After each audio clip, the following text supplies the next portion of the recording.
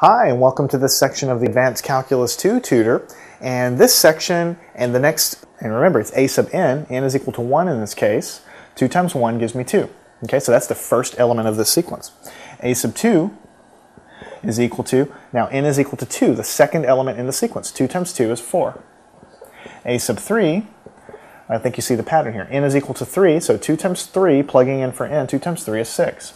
Okay, so there's 6 right there. And then a sub 4 would be 8 for the same reasons. Put in 4. 4 times 2 is 8. So you see what you can do here. You can go from 1 to infinity, and for every value of n, you can put it in here, and you can get a value of a sub n. And these are just elements. It's for n is equal to 2. The third one is for n is equal to 3, and so on, all the way up. And then finally, the last one is a sub n, the nth term in the sequence. And if you let it go on forever and ever, you're going to have an infinite number of terms. Okay, that's what that means. Now, these are just a list of numbers. There's nothing too fancy about them. It's pretty simple so far, right? You just have a list of numbers. That's what a sequence is.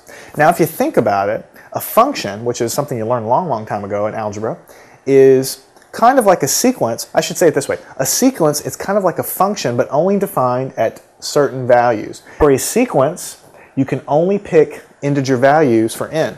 N is equal to 1, n is equal to 2, n is equal to 3. And you're getting these values of a sub n out. So I'm drawing an analogy. I'm not telling you it's a function because it's not a function, but it behaves kind of like a function. So you'll see in a little bit we'll start taking limits of these things, and you'll take limits in the same way that you do when you're dealing with functions. Okay? So what I'm leading up to here is you can plot the elements of a sequence, okay, just like you can plot a function. Now normally you would never care to do this, but occasionally they show you this in the book. So if you were going to plot n, just that generally go off to infinity, we're going to generally be studying sequences and later on the series that go off to infinity. So you see it's just a list of numbers.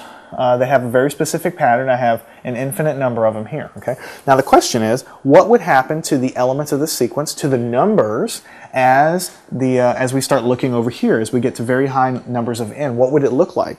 I think you can kind of see intuitively, if you were to just kind of take a quick peek here. This would be n, the number that I plug in here, and this would be a sub n. Okay, just forgetting about this, forget about calculus, forget about anything else. So let's go ahead and do some problems. We're going to do various types of problems, and we're going to drill this stuff in. I'm going to show you some tricks on how to do your homework. Okay, so what we want to do here is we're going to look at a sequence, and we're going to write the first 5 terms of this sequence. Okay, so if the sequence is given by a sub n is equal to n over 2n plus 1, you might be asked on a test, give me the first 5 numbers in that sequence. Okay, there's no trick questions here in this class, so I'm just giving you some practice. So if you were going to give me the first value, you would say a sub 1 is equal to what? It would be 1 over 7. And then a sub 4 is going to equal 4 on the top here. 2 times 4 plus 1 is 4 over 2 times 4 is 8 plus 1 is 9. And then the final one here, I know you guys are enjoying watching this arithmetic here. The fifth one, 5 on the top over 2 times 5 plus 1. It's going to be 5 on the top. 2 times 5 is 10 plus 1 is 11. So those are the first 5 elements of the sequence. And if you were going to write it down in your homework, you'd probably go ahead and do the curly braces because that's really how you write sequences. And I say here n is equal to 1. And I say here n is equal to 2. And I actually write this down. N is equal to 3. And I write this down and I say n is equal to 4. And the reason I do that is because what you're going to eventually be trying to do is finding a sub n. So what you're going to try to do is you're going to try to find some function, for lack of a better word, some relation, so that when I put the n's in, I'm going to get these things back. So I need to find something that I can monkey around with this n is equal to 1 to give me 1/2.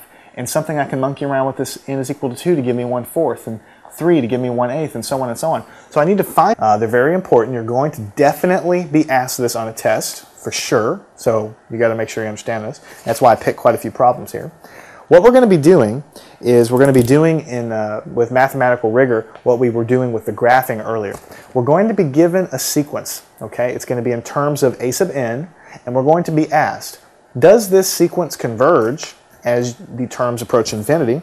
And if they do converge, what do they converge to? What number do they converge to? So that's kind of like what we did before when we graphed it. That one sequence converged to a value of, I should say the sequence. I'm getting ahead of myself. The sequence converges to 1. Okay, so if we were to take the elements of the sequence and we were to plot them on that graph, we would find out as we get very, very large values that these guys are going to actually approach the number 1. The elements of the sequence are actually approach 1. So that's what we're going to do in this section. We're going to be taking limits and we're going to be using L'Hopital's rule a lot, essentially. So I'm going to give you several flavors of examples to get good at that. Let's say you had a sub n, the numerical sign of the elements of this sequence alternate from positive to negative, okay? Because if you put n is equal to 1 here, you're going to get negative 1. If you put n is equal to 2 in here, you're going to get positive. So the negative drops away. If you put n is equal to 3, you're going to get negative again. N is equal to 4, positive, negative, positive, negative, positive, negative. So if the people that are writing your problems, or in real life, if you end up with a sequence that has alternating signs, like maybe you have positive 1/2, then negative 1/4, and then positive 1/8, and then negative 1/16, or whatever it is. You want positive, negative, positive, negative. Sticking a limit, which is this sequence I'm trying to find out, is going to be the limit as n goes to infinity of n squared over 1 plus n cubed. The reason I just write it like this is because, remember, the alternating sign only comes about because of this little nugget right here. So when I take the absolute value, I just strip that sucker off, and all of these terms are going to be positive. Okay? So I need to find the limit of this thing.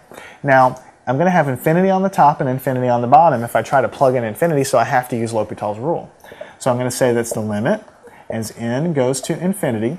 What's the derivative of the top? It's 2n. And the derivative of the bottom is going to be 3n squared.